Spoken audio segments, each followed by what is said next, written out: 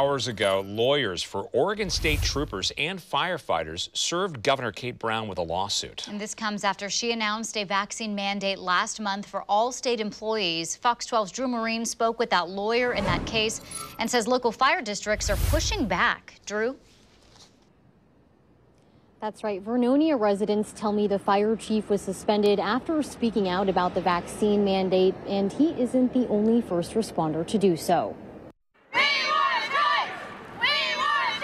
Friday night, strong feelings coming out of Vernonia. They voted to suspend him for 2 weeks for basically calming everybody down. People who live there say Fire Chief Dean Smith was suspended after speaking out about the COVID-19 vaccine mandate for first responders at a fire district meeting. The agenda for the board's meeting on Monday said they'd consider the dismissal or discipline of an employee, but did not name anyone. We're here to support Chief Smith because as long as he is not in that station, Vernonia and the surrounding area is not under the protection of who's been running this place since he built a freaking fire truck from scratch out of parts so he could help these people. In early August, Governor Brown announced those in healthcare settings needed to be vaccinated or undergo weekly testing, but that testing option has since been removed. This requirement would apply to firefighters at the Vernonia Fire Protection District, something some locals don't support.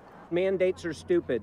This rally comes as Portland-based lawyer Dan Tennell served Governor Brown a lawsuit on behalf of the Oregon Fraternal Order of Police and several state firefighters. August 13th, Brown enacted a vaccine mandate for state employees, including troopers and some firefighters, something they say violates the Oregon and U.S. constitutions. This isn't an issue about the vaccine. It's an issue about being told if you don't get it, you're going to lose your profession.